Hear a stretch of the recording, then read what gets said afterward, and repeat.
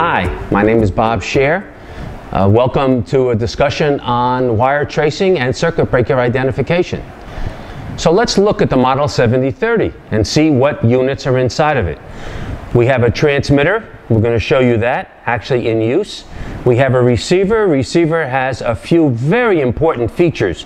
The receiver not only has the tip, which will sense parts of the wall, parts of a corner, parts of a floor, parts of a ceiling, hard to find parts. It also has a patented sensor in the back, and I'm going to show you the typical screen of that sensor.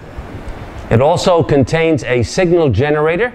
Looks like a clamp, but it's not. It's a signal generator when you cannot get to conductive wires.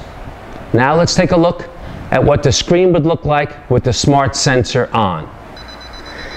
As you can see by the smart sensor and the screen, the unit is not only telling us we're close to the wire that we're trying to trace, but it's telling us in which direction the wire can be found. And in this manner, with using this smart sensor, we can actually trace along a floor, along a wall, along a ceiling.